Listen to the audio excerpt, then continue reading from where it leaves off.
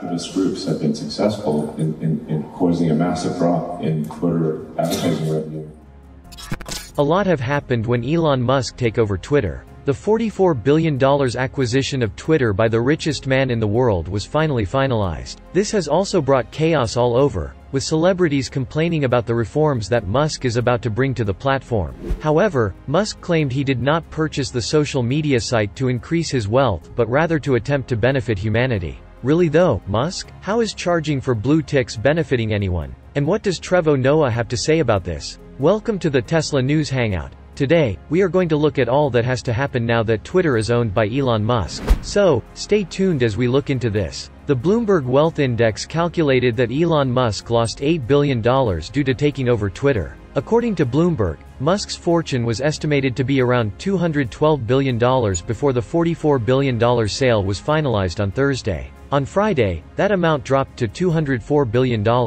Musk is still the richest man in the world, but according to Bloomberg, his net worth has decreased by $66 billion this year. This is primarily due to the 43% decline in Tesla shares this year, which was expected by some investors who thought he would sell more Tesla stock to finance the Twitter transaction. However, about 15.6% of Tesla's shares are still owned by the CEO. When Tesla shares skyrocketed in November of last year, Musk's net worth reached a record high of $338 billion.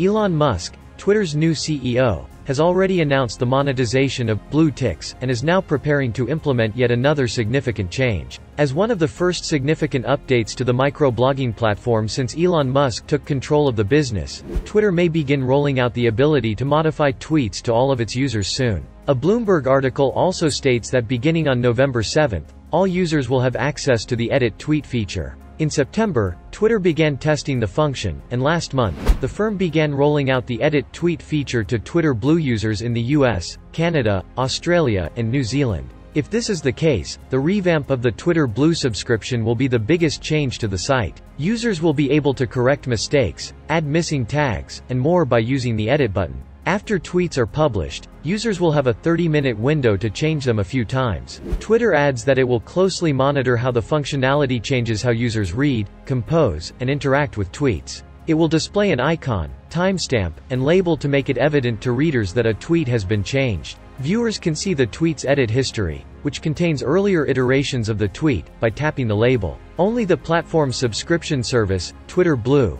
which costs users $4.99 per month, can now access the edit tool. However, according to Bloomberg, it might be made available to all of Twitter's users for free soon. Mr. Musk's first significant action after taking over the firm was writing an open letter to Twitter's main source of income, the advertising department. In the letter, he pledged to carry out his goals to advance free expression on the platform without allowing Twitter to become a free-for-all hellscape. He also presented investors with ideas for charging users $20 a year to keep their verification badges, reducing the platform's reliance on advertising revenue. The multi-billionaire later revealed that users will have to pay $8 a month to receive the coveted Twitter blue tick, calling the platform's existing verification process bulls. In addition, users who sign up for Twitter Blue purportedly receive precedence in replies, mentions, and search, the ability to submit lengthy videos and audio content, and a feed with half as much advertising. According to reports, Twitter Blue employees are working around the clock to implement the new adjustments. One of the company's executives, Esther Crawford, in charge of early-stage goods, admitted on Twitter that she slept at her workplace to fulfill deadlines. According to reports, the CEO of Tesla also had mass firings planned for Twitter.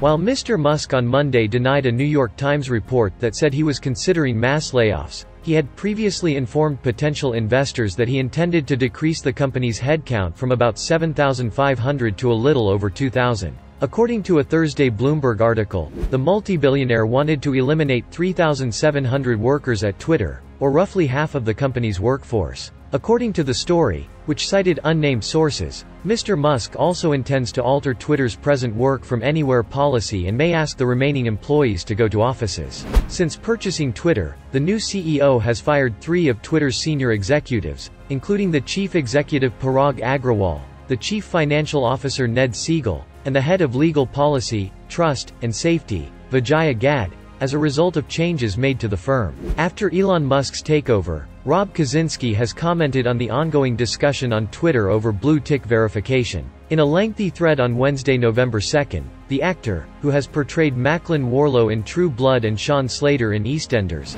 emphasized how crucial it is to quickly recognize authentic social media accounts. Musk recently declared that verified users would have to pay a monthly verification fee to keep their blue ticks. Kaczynski opposed this notion by relating a horrific incident in which a fan impersonated him and addressed young followers. Kaczynski said that when he was on EastEnders, years ago, before verified accounts were a thing, he was approached several times by parents of youngsters who had been conversing with him online. However, children between the ages of 11 and 15 had been speaking with a fictitious person, and as a result, one of these kids went missing. Kaczynski continued by saying that even though he wasn't using social media at the time, he tried to let people know he wasn't communicating with his fans by displaying his true profile information on other websites. Kaczynski said that he felt helpless to stop individuals from exploiting his name and likeness to swindle or groom people, and verification was created for this reason.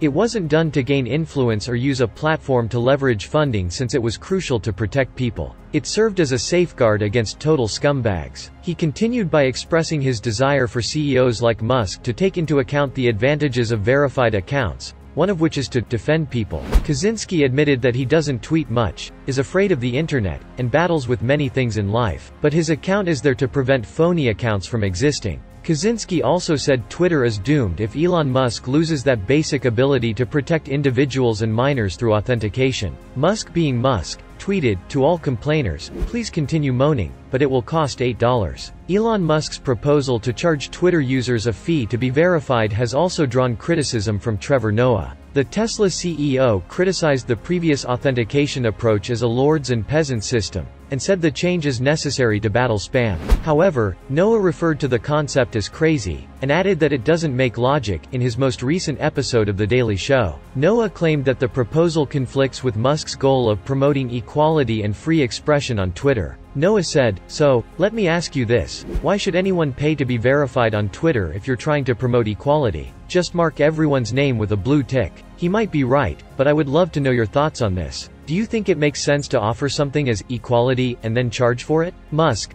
the richest man in the world, reportedly planned for the verification charge to cost $20 per month but lowered the cost in response to criticism.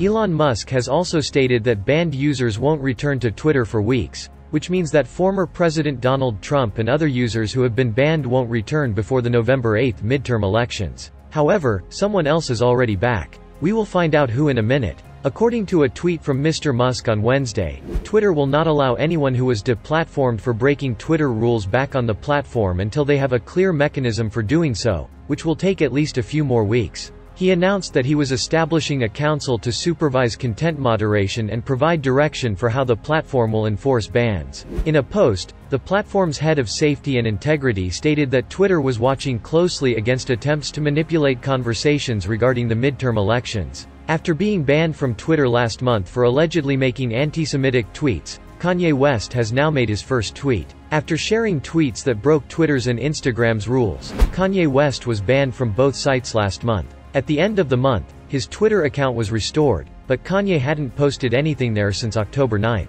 On November 3rd, he shared a picture of NBA basketball player Kyrie Irving without a caption as his first post following the ban. Fans reacted positively to Kanye's return to the site by liking and commenting on the tweet. "Although they don't let you back on Twitter, Kanye is back." When a fan questioned why Kanye's account had been reinstated, Elon said that Kanye's account was restored by Twitter before the acquisition. That's all from this video. What do you think of Elon Musk's reforms? Please leave your thoughts in the comments section below, and do not forget to subscribe to our channel Tesla News Hangout, where we talk about Elon Musk, Tesla, and SpaceX. While you're at it, hit the bell so you never miss any of our videos, as more exciting ones like this are on the way. I'll see you at the next one. Musk just tweeted, "The bird is free," to his 110 million followers.